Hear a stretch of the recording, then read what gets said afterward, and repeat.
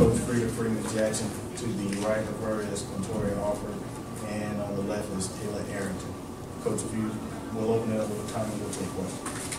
Yes, this game, coming into this game, we split with Prairie View early in the year. We just played them about 10 days ago.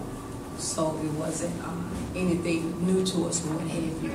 But I thought we started the game out okay. And on the defensive end, we was a little sluggish or what have you. And things didn't go our way at the beginning of the game. But I thought we fought back, got back in the game, tied it at 47. Then we had another breakdown. But these ladies, they really played hard, did everything they can do as players to try to keep the game close and try to win it at the end. All right, questions? Coach, what would you say led to the breakdown? You just mentioned that it was a breakdown. Well, we had girls to get in early foul trouble. So you're talking about 2 of your starters that didn't get an opportunity to play for probably 5 or 6 minutes the entire first half. So it threw us out of sync. And so we had some subs to come in. I thought they did some good things, but at the same time, anytime the starters out, and we're talking about defensive player of the year, she's sitting on the bench majority of the game. So that posed us a lot of problems because she's the backbone, of our defense.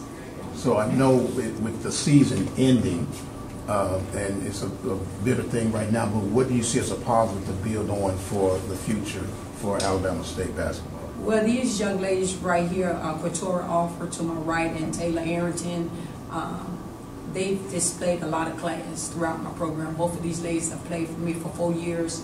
They grade in the books. I have not had any discipline problems out of them. They're going to graduate. So them being true leaders, that's going to lead the girls in the right direction. I am so sad for them because they were not able to finish their career the way I wanted them to. Coach, you had the way you hit the offensive rebounds. You had 28 offensive rebounds.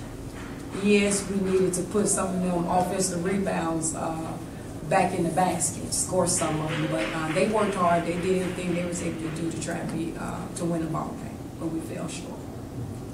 Coach, during the game in Prairie View a couple of weeks ago, you guys kind of mounted a rally toward the end.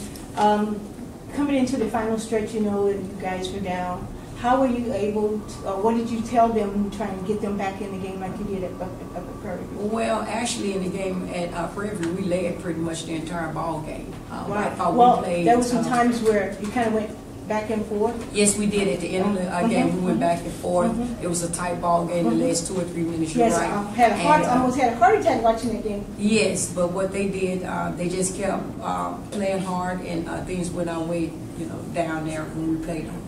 So would you do anything different this time? Well, at the end of the ball game, we had our horse in the game, so that makes a difference. Anytime you can have a 6'3" center in the game and being able to, she's a senior, and opposed to having a sophomore, which is Jasmine People, trying to get her to do the things that we want Quintoria Alford to do. So it was just a little different ball game. And then also Nakia Smith, which is another senior, she scored the ball. She had 23 or 21 points that game, or 25. So she really did a good job of scoring the ball. We didn't get that out of her. So when you're talking about your leading scorer, I think she ended up with, 5 points, if I'm not misinterpreting that. But it's going to be tough for somebody to fill that void, and we was not able to do that.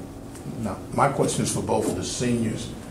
As you get ready to reflect on your playing in this conference and as a student athlete, as an old man now, you appreciate it now, but what do you see as reflection on your careers right now?